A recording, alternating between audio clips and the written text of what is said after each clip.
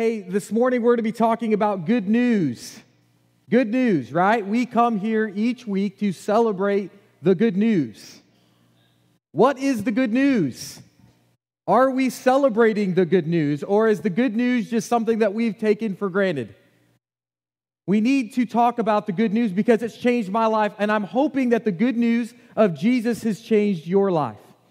And we should come into this place weekly ready to celebrate what Jesus is doing in our life and what he has done in our lives. So this morning, I brought some balloons.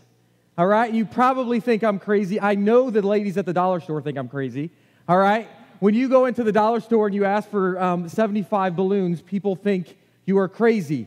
She said, "What balloons do you want?" I told her, I said, "I want one of everything." She was like, "It's October or November. You want a Valentine's Day balloon?" Absolutely. Give me a Valentine's Day balloon, right? It's a boy. It's a girl. We love to celebrate things in this country especially, right? We love to get our family and our friends together and celebrate good news, right? Do you remember your wedding day, right? You get all of your closest friends and family, and I had 300 people at my wedding, and I got to show off my bride to the world. It was an amazing day. It was an amazing celebration with all of my closest friends and family. I wanted people to know the good news, the things that are happening in my life, right? So what are some things that we celebrate? What are things that we love to celebrate and to share the good news with people? In America, we spend a lot of money on celebrating, all right? I don't know if you know this, but we spend a whole lot of money to party. We like parties. We love balloons, and we love to celebrate. One of my favorite shows is Family Feud. So real quick, we're going to play some Family Feud, all right? The top 10 things that we love to celebrate here in the United States, and we're not going to do one at a time because I don't have that much time. But here's the first 5, right? So number 10, things that we love to celebrate. We love to celebrate graduations, right? We even celebrate kindergarten graduate or going into kindergarten, right? Who knows why, but we spend $5.5 billion on graduation, high school graduation, college graduation. Maybe you have a master's or doctorate. We spend $5.5 billion on graduation. All right, July 4th, we love to celebrate the good news that we have freedom in this country, right? That we have freedom of speech and we have freedom of religion. We love to get our family together and barbecue and celebrate the freedoms that we have. All right, what else do we like to celebrate? We like to celebrate the Super Bowl. All right, we get all of our friends and our family members, even our worst enemies, we get them in the room to root for our teams because we're all family on that night, either rooting for a team or against a team, right? We spend billions on this, $14.8 billion to celebrate watching the Super Bowl together. Father's Day. We love to celebrate our fathers and what they mean to us. $15 billion that we spend on Father's Day. All right, Chuck, let's look at the top 5 here. All right. I'll also just point this out to you. I'll just kind of point the elephant of the room out to you, is that Mother's Day is a lot higher than Father's Day, all right? All right, but here we go. Number 5, right? Easter. We celebrate Easter. We spend billions, $20 billion on Valentine's Day. We love to celebrate the people that we're in relationship with and we're closest to. Mother's Day, $25 billion. Weddings, all right? We love weddings here in the United States. In 2018, the average wedding was $34,000. All right, I looked at the Knot yesterday. If you don't know what the Knot is, I don't know why I know what the Knot is, but I was on the Knot website yesterday. Last year, it jumped to $42,000 that we spend on weddings to celebrate good news. All right, and then the top one. The top one just blows me away. We spent over $700 billion on the holiday season buying gifts, traveling, and being together as families and friends celebrating the holidays together. Isn't that? We spend a lot of money sharing good news. But the question is why aren't we sharing the best news? We share a lot of good news. We spend a lot of our money and our resources and our time sharing good news. But why are we not sharing the best news? Jesus has radically changed our lives, and he's continually to work out his salvation in our lives. Why are we not sharing the best news? We're going to talk about that this morning. If you have your Bible with you, we're going to look at two passages this morning, one in Acts chapter 9, and then we're going to flip over to Romans chapter 10. There's Bibles in your seats. Acts and Romans are back-to-back books. You have the Gospels, Matthew, Mark, Luke, John, and then you have the book of Acts. Acts chapter 9, we're just going to talk through it as a group this morning, and then we'll read some out of Romans chapter 10. What about the good news? What about the good news? Acts chapter 9, we're introduced to this character named Saul. Do we know who Saul is? Okay, we've heard about Saul. We've also heard about his other name, Paul, right? But in Acts chapter 9, we're introduced to this character, and his name's Saul. And what is Saul doing in Acts chapter 9? He's doing what?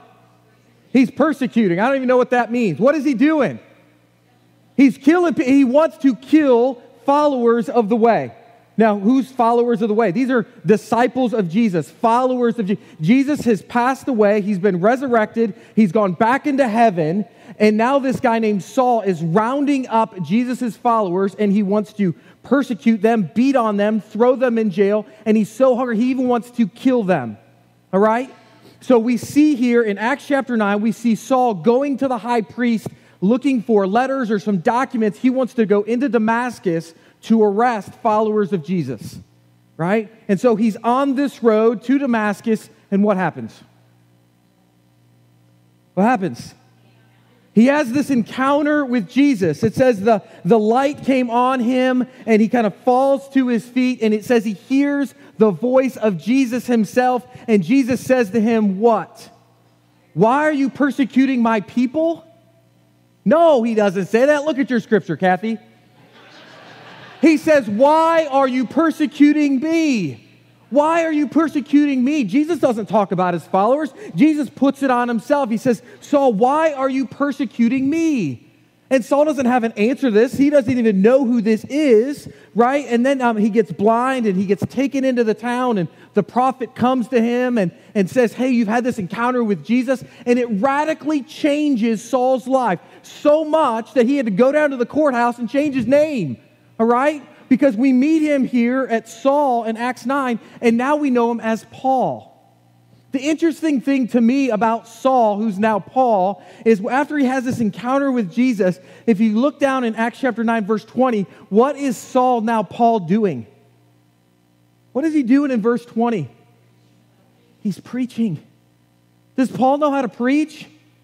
No, he doesn't know how to preach. Yeah, he knows how to talk, and he had some education, but the only thing that we know that Saul knows how to do is he knows how to share what happened to him on the road to Damascus. It was this immediate response. As something happened in his life, and he had to share the good news with other people, right? Like, this is so weird, because if you think about it, on Monday, Saul is hunting down and wants to kill followers of Jesus. And now on Tuesday, later in the week, maybe even the next month, now he is making followers of Jesus. He is leading people to Jesus. You see the radical transformation that's happened in Saul's life? He shares the good news. That's all he knows what to do. He knows he's had an encounter with God himself, and it's changed him so much that he wants to share that good news with other people, right? I mean, isn't that the natural response to experiencing good news? If you follow me on Facebook or my wife on Facebook, you know that the Hawes have tire problems all the time. All the time, mostly my wife, has tire problems. We have flat tires. It seems like once a week we have a tire flat. And so recently we had a flat tire. We weren't surprised. And so we take it up to the neighborhood tire man here on Navarre. We drop it off. They know us by our first and last names and it's probably social security numbers. And so we drop off the car to these folks, and we said, hey, we have a tire problem, and you just leave it there, right? And so you get a call. We got a call a couple hours later. They said, hey, Jacob, we've kind of done the diagnosis on the tire, and it's not replaceable. You're going to have to replace your tire. But also, just wanted to let you know, you have an all-wheel drive car. And so typically what we like to do on an all-wheel drive car is we like to replace all the tires at one time. Perfect, right? Because everybody has $500, $600 laying around for tires. And I said, sir, I don't have that money right now. I said, can I just do the one, or can I do two and then maybe come back after Christmas? and maybe get 2 more. He said, no. He goes, we really need to replace them all right now. And I said, well, he goes, but here's what I want to do. I want to really help you out. He goes, I feel like it's kind of our issue, and I want to take really good care of you. And so what if for 4 tires, what if I charge you $75? And I was like, what? He goes, yeah. He goes, I'm going to replace all 4 of your tires for $75. I said, sir, that seems like a really good deal. Let's do that, right? And so he replaces my tires for $75. Now, you know how many people I've told about the tire man on Navarre Road? Hundreds of people. Hundreds of people. Go to Tire Man. You will get 4 tires for $75. Like, that is great news. That is good news. I tell everybody, random people, about the good news about Tire Man on Navarre, but why am I not sharing the good news about Jesus? Like, why? This is tires. I'm going to need new tires again in 30, 40, maybe 30 miles. I don't know in my life, but I'm eventually going to need new tires. But the good news of Jesus has changed me for eternity. So why aren't we sharing that? I mean, that's eternity forever. But for some reason, we've held on to the good news, and we need to talk about it this morning. Let's look at Romans chapter 10 together. I want to read a little bit of this, and then we'll kind of stop and talk about it. Romans chapter 10, the reason I started with Saul, who's now Paul, he gives his life to the gospel. He now travels from town to town. He starts churches. He talks about Jesus, and he gets followers of Jesus together, and they start churches. Now, the church isn't a perfect place, and so he has to write letters back to the church to remind them of the good news, to remind them why we follow Jesus. Okay, and so in Romans here, Paul is writing a letter back to the church to remind them about the good news. Okay, and so this is what we're going to look together at. Romans chapter 10, let's look at the first 4 verses together.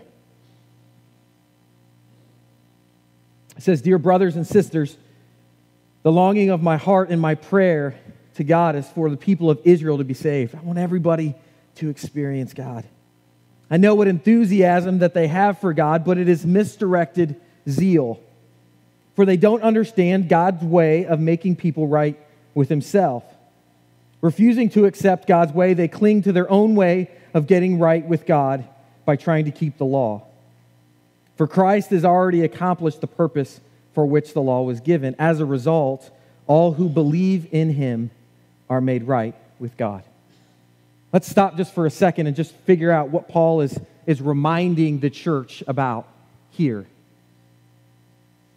He wants everybody to experience the good news of Jesus. Everybody. That's what gets him out of bed in the morning. He wants everybody to experience this. And as he's writing this letter to the church, he goes, I know there's a lot of enthusiasm. I know there's a lot of passion in the church right now, and that's a really, really good thing. But here's the deal. It's misdirected. It's misguided. Why is it misdirected? Why is it misguided?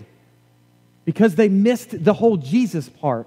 They thought if they could just follow a set of rules that they could be made right with God and they would spend eternity with him. And Paul has to remind the church, no, it's not about this law anymore. Jesus has finished the law. He's completed the law, right? It is fulfilled through him.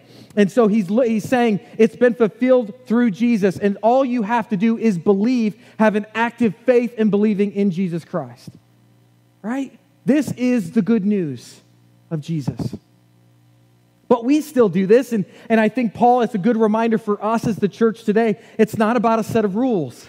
It's not a set of regulations. It's not about if I barter with God. If I do this, then he can do this. And if I go to church, then he can forgive this sin. And if I throw $20 on the plate, then God can do this. This is not a bartering system. This isn't if you follow these sets of rules, then you get a golden key and you get into your condo in heaven. This isn't what it's about. Paul is reminding us it's all about Jesus. It's all about this relationship with God's Son who was sent for you and me so you can be saved. You could be set free from the biggest mistakes of your life, and he's going to journey with you until you meet him in eternity. That's good news. And he had to remind the church, it's not about the law. It's about this thing called a relationship, right? That's good news for us. But let's keep going. Let's look at verse 9. Let's keep going. "If you openly declare that Jesus is Lord and you believe in your heart that God raised him from the dead, you will be saved. If you believe. For it is by believing in your heart that you are made right with God, and it is by openly declaring your faith that you are saved. As the scripture tells us, anyone who trusts in him will never be disgraced. Jew and Gentile are the same in this respect. They have the same Lord who gives generously to all who call on him. For everyone who calls on the name of the Lord will be saved. This is good news for us. But what about them? See, Paul changes his language here. It's no longer about the Israelites. It's no longer about the Jewish people. It's not just about God's chosen people from the Old Testament. The law has been fulfilled. Now it's about all people. It's about these Gentiles. Paul says it here. He says it's for the Jews and the Gentiles. Well, hold on a second. Like, I was okay when it was just about us because we're all good people, right? We're here on church. We're at church, right? We're not on a ball field, or we're not at Cedar Point, or we're not doing whatever we want to do or having brunch somewhere. No, we're showing up to church. This is for us. This is good news for us. No, Paul's saying, hey, remember, this is good news for you, and it's good news for them. So who are some of the Gentiles in our context today? The Jewish people are God's people. The Gentiles are everybody else, right? So if the good news of Jesus is good for white people, it's good for black people, and Hispanic people, and Asian people, all races, all colors. We have to start living that out, church. If it's good news for middle-class people, it's good news for rich people, and it's good news for poor people. We need to start living that out, church. It's good news for people who watch Fox News, and it's good news for people who watch CNN. It's good news for liberals. It's good news for conservatives. It's good news for all people. It's good news for Cleveland Browns fans who need a lot of grace. It's good news for Baltimore. No, we're not going to go there, Chris, all right? It's good news for all people. All people. The people that we understand and the people that we don't understand. We live in a hopeless world, and people are looking for hope, and for some reason, we're withholding the good news of Jesus from certain groups of people, and it's not okay. And Paul reminds us of this. It's good for Jews, and it's good for Gentiles, for all people. That's why my Jesus came, right? Jews and Gentiles are the same in this respect. They have the same Lord who gives generously to all who call on him. For everyone who calls on the name of the Lord will be saved. Verse 14, let's keep going.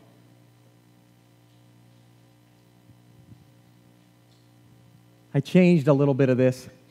I think I changed pronouns. I don't really know my literature or language, whatever, but I wanted you to hear this a little bit more clearly. I changed the hymns to Jesus because that's who it's talking about. But hear this. But how can they call on Jesus to save them unless they believe in Jesus? And how can they believe in Jesus if they've never heard about Jesus? And how can they hear about Jesus unless someone tells them about Jesus? And how will anyone go and tell them without being sent? This is why the scripture says, how beautiful are the feet of messengers who bring the good news. Church, this is us. We have been blessed to experience the good news of Jesus. I hope that you are here today to celebrate what Jesus has done in your life. If you have never experienced Jesus, today is the day of your salvation. Today is the day that he could take the garbage of your life, the biggest mistakes of your life. He can take that away from you. If you confess your sins, he is faithful to take the sin from you. He will forgive you. He will give you grace. But then he won't leave you. He will give you the power of the Holy Spirit to continue to live your life. And the Holy Spirit will continue to transform you and turning you every day more and more into Jesus himself. Today is the day. But if you've experienced that, we've got to start sharing it. See, again, I think I've said it from this stage before, but we live in a day and an age where people don't even know the name of Jesus. We have kids all the time that come into the family house shelter, at the Cherry Street shelter, where we do some things at the Belief Center, where if you share Jesus, they literally have no idea what you're talking about. They don't know that there was a God that created them, special, perfect. They don't know anything about sin. They know that they've made mistakes. They know that they don't feel right. They know that they have shame and guilt in their life. They don't know it's called sin. It's not what God designed for them. They don't know that Jesus came to forgive them just for who they are. He loved them so very much that he left heaven for them to set them free and to forgive them. They know nothing about that the Holy Spirit wants to live inside of them and to transform their lives. They don't know the good news, but we do. And so how are you sharing the good news with people in your life? Are you sharing the good news? What does it look like? How are you doing it? I want to show you a graphic. This just kind of brings everything into reality for me. I look at this quite often, but this is a map of our area. Okay, this is the Toledo area, and I threw a little bit of Oregon in there today, but we have 20,000 people in Oregon in our area, right? A little under 20, about 19,000. Okay, we have 15 churches in Oregon. I don't know about you, but I don't think there's 1,333 people here this morning. There's not, 1,333 people are not in here this morning celebrating what Jesus has done in their life. There might be a couple hundred. As I look at the churches around town, and I don't know all the churches, but I don't know if there's one church in Oregon that's running 1,300 people. Which means we got work to do, church. Which means we have people in our own community that are hurting and broken, and they need the good news of Jesus. And it's our call as messengers, as ambassadors of the kingdom, to go and share the good news of Jesus with our friends and our neighbors and our families. That's on us. If you've experienced the good news, why are you not sharing the good news? In Toledo, we have 300,000 people in Toledo. We have roughly around 300 churches. Makes the math a little bit easier for me, but that's about 1,000 people in a church for Toledo. I can count on my hand how many churches in Toledo run 1,000 or more. We have work to do. We have work to do. Yes, we can continue to do programs and fun things and exciting things in the church, and we can do all of this cool stuff at the church, but this is what we're called to do. Jesus, as he's leaving his disciples, his best, these 12 men, he says, I want you to go into the world and make disciples. And when disciples get together, they start making churches. And when you start making churches that are involved and engaged in communities, you see transformation. It's called the kingdom breaking through here on earth today. Church, this is the reality of where we're at. I love being together. I love being with you. I love the inn of the church, and I love the Thanksgiving dinner and all the things that we do around the holidays. But it's also a really good time to share the good news of Jesus with some hurting people. I have some people in my life that are severely broken. I have people coming up to me all the time, even on soccer fields, telling me the brokenness that's in their life. Can we stop cooking casseroles? Can we stop giving people clothes and educating people and all of these things? Those are all really good things, but can we start giving them the answer? Can we start giving them the good news and sharing what Jesus can do in their life? That's the only place where they're going to find the hope and the peace that they're looking for. But we'd rather do a casserole, or we'd rather give clothes, or we'd rather give toys, or donate here so we don't have to say the name of Jesus. Well, guess what, church? We got to start saying Jesus. How does this good news get from Paul to us? Because people were sharing it. People before you were sharing the good news. I had this incredible opportunity to grow up in the church where people were passing their faith and the good news of Jesus with me. We are living in times where people don't have that. And so they need to hear the good news from us. Right? My dad worked for UPS for 19 years. Loved his job. One day, in one of our church services, I remember my dad and mom going down to an altar. And my dad said yes to sharing the good news of Jesus full time. My dad was a crazy guy. He called his boss after 19 years and a good job and a good pension and all of that and said, I'm done. His boss dropped the phone and said, what? He said, I'm done. My dad went into ministry, went back, took some classes, and before we know it, we are now a pastor's family. We're living in this small community outside of Mansfield, Ohio, and we are now full-time sharing the good news of Jesus, right? Professionalism, whatever that is, right? And I grow up in this environment, and when you move into a small town, the first thing that you have to have is a good barber, right? And so we needed to find a barber. My dad, I have an older brother, myself, and so my dad goes through the yellow pages, and we find a barber. His name's Harv's Barber Shop, and so we go down to Harv's Barber Shop in this little town. And I've never been in an environment like Harv's Barber Shop. The guy opens the door, and it's like there's just clouds coming out of the door. It's a crazy environment. The things that were talked about in this barbershop are words and things that I've never experienced before at this point as a 9, 10-year-old boy. I remember looking at Harv for the first time. Harv he was a biker. He was a Harley guy in true form in all ways. He had on the leather pants, and he had on the vest. He had the tats up and down his arm. He had so many holes in his head, I can't even remember. He had the crazy hair down the back, and it's short and tight on the sides, and that was Harv. Harv was just such an interesting guy, and so I remember my dad sitting down, and Harv was a popular barber in our area, but he was also known as the town drunk. And so I remember sitting there and experiencing this environment for the first time, and we got our haircuts, and we left, and then we came back 6 weeks later. And then we came back 6 weeks later. And then when we started walking in the door, Harv said, "Oh, that's the preacher. That's the preacher's kid. You better watch your language," right? And then it became, hey, preacher, what's going on at the church, right? Hey, preacher, what's going on at the church this week? Hey, preacher, what are you speaking about this week? Hey, preacher, what are you reading about this week, right? And months after months and years, we were in this small town for about 5 years. And every 6 weeks, I remember we were at Harv's shop. And Harv and my dad became best buds.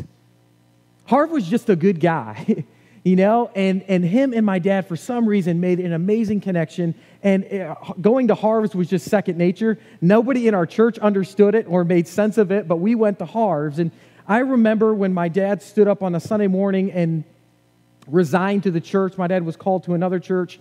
And I remember thinking, who's going to cut our hair, right? Like, Harv is our barber, right? He's our guy. And so we moved about 2 hours away to another church, and we moved in there, and about 6 weeks later, my dad said, "Get in the car." And I said, "What?" He said, "Get in the car. We're going to see Harv." I was like, "We're going to drive 2 hours to get our hair cut, and then we're going to drive 2 hours back." He goes, "Yeah, we're going to go. That's who cuts our hair. It's Harv." And so we got in the car, and I remember doing this weeks after weeks and months after months. I eventually graduated from high school and going to college. My dad moved on to another church, and he's pastoring there now 2.5 hours away. And I remember once every 6 weeks, my dad getting in the car and driving to Harv's, 2.5 hours. He would sit there for an hour. He'd get in his car, drive two. It was an all-day thing, once every 6 weeks. And then one day,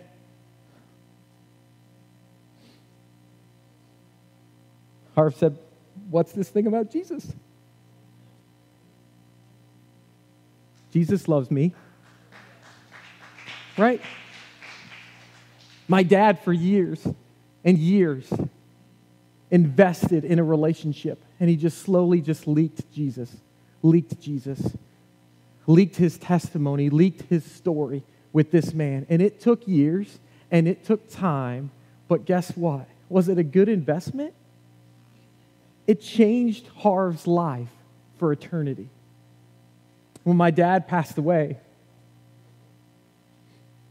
you know, the one person I wanted to see was Harv. You can make a difference. It's not as hard as the devil wants you to what the devil wants you to think it to be. It's not that hard. It's just loving people. It's living life with people. It's sharing what Jesus is doing in your life. It's not about the one time that I said yes to Jesus. Jesus is still working on me. And there's still good news of things that Jesus is doing in my life that I should be actively sharing with my family and my friends and my neighbors. Because again, church, there are desperate people looking for hope. This is the best time ever in history to share the good news of Jesus. everybody's depressed because of the news and everybody thinks the world's going to hell. Whatever. This is the best time because people are looking for hope. So what are we going to do? What are we going to do? The holiday season is amazing because we get around our weird family members. The people that we see maybe once a year, once or twice, we'll get an email or a text from them or whatever. This is a great time of the year where you can start leaking Jesus to people. Will you do it? Will you be committed to it? The next 2 Wednesdays, I really hope you take advantage of this class. We want to teach you. We want to equip you as a church to share the good news of your life. Some of us have never just taken the time to sit down and say, hey, what has Jesus done for me? What we're going to do in this class is we're going to slow you down, and we just want you to think through your story. And we're going to help you to articulate it to your family member and friends this holiday season. So the band's going to come up, and we're going to sing a closing song, and we have all these amazing balloons. And what these balloons symbolize for me is good news, that we have the good news of Jesus, and we need to share it with other people. The amazing thing about helium balloons is they don't go down in a day. My wife's birthday was on October 3rd, and we still have balloons floating through our house. My dream for you this holiday season is that you would come and respond this morning by saying, yes, I will share the good news of Jesus this holiday season, and I'm going to take a balloon with me. And just leave the balloon in your house. May it be this constant reminder that we have good news. May it be a conversation piece for your kids of, Dad, why do we have It's a Boy balloon in our living room, right? And we can just remind them that we have been changed by Jesus, and we are to share the good news with our family and friends this holiday season. Will you stand with me? I want to pray for you, and I want you to pray for me. We have a big task, church, but God's going to go with us, and God's going to give us courage to share the good news of Jesus this holiday season. Heavenly Father, we are so grateful for your servant Saul and how you radically changed his life on the Damascus Road. Many of us in this room are here today is because we've had very similar experiences where you have changed us, you have transformed us, we have experienced your forgiveness and your grace, and we are thankful for that. God, give us boldness and courage during this season that we would share the good news and the hope and the peace that we have found in Jesus. Will we share that with the people that are around us that are hurting and that desperately need a touch from you? God, I just pray as we close that we would be obedient in whatever name, whatever face, whatever place you are calling us to. May we say yes. In Jesus' name we pray. Amen.